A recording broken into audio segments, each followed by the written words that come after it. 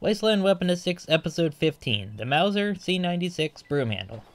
The Mauser Broomhandle was first introduced in the Fallout universe with the very first Fallout game, and reappears in Fallout 2, Fallout Tactics, and Fallout 3.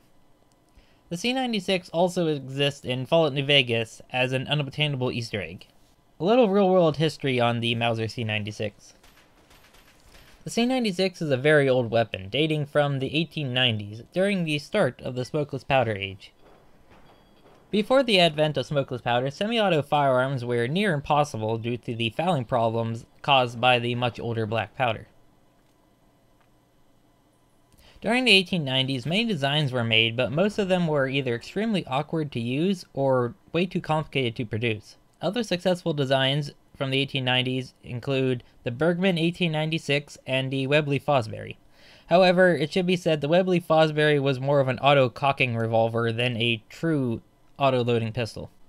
The operating system of the C96 is short recoil and is fed with stripper clips, much like the rifles of the time. Later versions would have detachable magazines. The C96 was originally chambered in the 7.63 by 25 Mauser round, with newer generations being chambered in several other calibers like 45 ACP and 9mm. In fact, the early 9mm ones were known as Red 9s because of the large red-colored 9 carved into the pistol grip, to let soldiers know that this version is chambered in 9mm and not the 7.63 round. The primary 45 ACP versions were made in China by an arsenal constructed by the Chinese warlord Yan Zishan for his soldiers, as they primarily used a 45 ACP Thompson-style gun, but their sidearms were 7.63 chambered Mauser broomhandles. So his solution was to just produce the Xianxi Type 17, a Mauser broomhandle clone chambered in 45 ACP.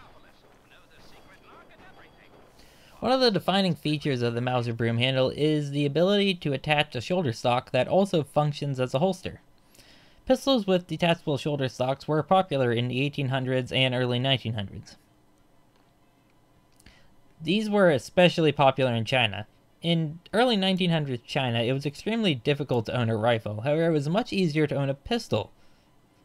So stocked pistols were very appealing to the people of the region.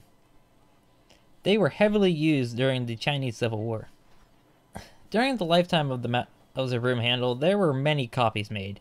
Most of the copies came from Spain and China during the middle of the 1900s. Reproductions were also made in the 1980s and early 1990s by an American company called Federal Ordnance. Well, that's enough for the history lesson. Now let's get into the Fallout universe. C96, in terms of the Fallout universe, is a weird one because while it appears in 5 of the 8 games, it only has a prominent role in Fallout 3. For example, in Fallout 1, there is a single C96 in the game. The casino owner, Gizmo, who is located in Junktown, is the only place where you can find the C96. In fact, in the files, it's even known as Gizgun, and was originally called Gizmo's gun in the demo of the game. For Fallout 2, it's not much better. One is located in New Reno at New Reno Arms. The other location is with Willie and his guards. Willie is a rare encounter trader in the game. So again, while more prevalent than Fallout 1, the broomhandle is still a rare weapon when it comes to the Wasteland. Sticking with the West Coast, we go to New Vegas to find a single broomhandle in the game at Mick and Ralph's. The pistol is located in the hidden back room with some other Easter egg guns like the Railway Rifle and the Infiltrator R91. This is a Chinese version of the broomhandle Mauser, and we'll go over this version in a little bit. So we can safely say that the broomhandle is not a popular weapon in the western portion of the United States wasteland, as it's only carried by a select few individuals. This doesn't change when we move to the Midwest wasteland, as again we barely find any real use of it. The only users of the C96 in the area are a couple members of Horace's Raider gang, located in Brahmanwood. However, we now move to the capital wasteland. This is the most prominent place the C96 is found. This is not exactly a Mauser C96. We know in real life that China had a certain affinity for the gun. This version we find all over the capital wasteland is called the Type 17 Xianxi, just like the real world version. However, this version is chambered in the 10mm round instead of 45 ACP. The reason it's chambered in 10mm could be that since there was a factory set up by the Chinese nationalists, when the communists took over, they kept the design in production and later rechambered them in 10mm. Another possibility is that these were made by the Chinese state-owned Norinco company for sale to the US and Canadian market.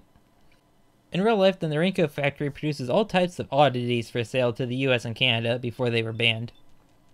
Like an M14 chambered in 7.62x39 that takes AK mags, a Tokarev TT-33 pistol clone in 9mm, and a Dragunov chambered in .308 Winchester. All types of oddities.